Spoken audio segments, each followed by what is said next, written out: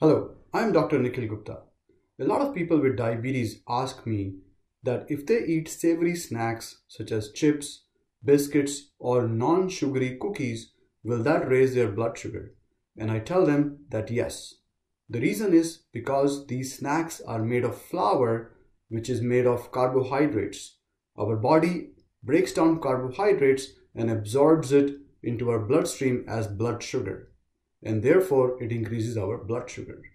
Some of the other snacks that we eat between meals which can raise our blood sugars are chips, cookies, fruits such as melon, papaya, watermelon, pineapple, etc. So we can have a small cup of fruits with our meals, fruits which are high in fiber such as berries, and we should try to avoid eating them in between meals. Juice and pop can also increase our blood sugars. So what I tell people is that occasionally, like once a week or once every couple of weeks, we can have some of these snacks in between a meal. However, it is preferable to avoid such snacks in between meals if you have diabetes. Thank you.